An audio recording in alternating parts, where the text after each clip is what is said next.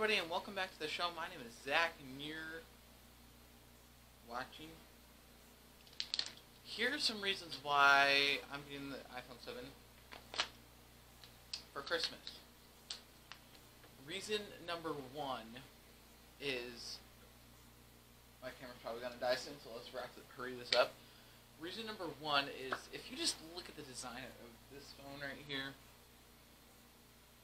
and then you look at an iPhone, man, iPhone's pretty good. Like, let me just say that. But another reason is, look at, like, if you look at Android compared to Apple, like, how do I put this? Apple is much cleaner. It's made where Samsung and Motorola and any of those other phones, they're over here. They're trying to, like, you know, they're just too much techy. Like, I'm sorry, they are. Like, they're just, who wants that? Like, I don't want that because I'm simple. I sorry. So, like, yeah, that's another reason.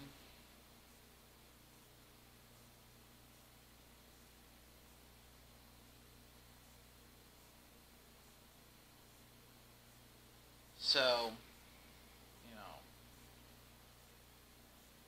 the reason I'm getting the 7 is to see if I like Apple, and if I don't like Apple, then I'm going to get the Samsung S10, not the Note 10, because the Note 10 doesn't have a headphone jack. But, I mean, I hope you guys understand, like, don't hate on me now because I'm switching to Apple, because, like, dude, I know, like, I hate when people judge you just based off your phone, bro. Why? Why do people judge you off your phone? I don't know, but, you know, so, I think that's all I have to say. But it's just, so the concerns I have are, I'm going to go over here, but I'm going to list them right here somewhere. But the concerns I have are that battery life,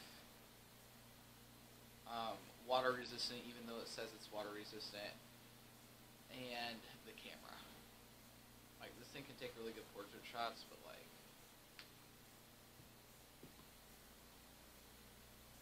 yeah. So anyways, thank you guys so much for watching. I'll see you guys in the next one.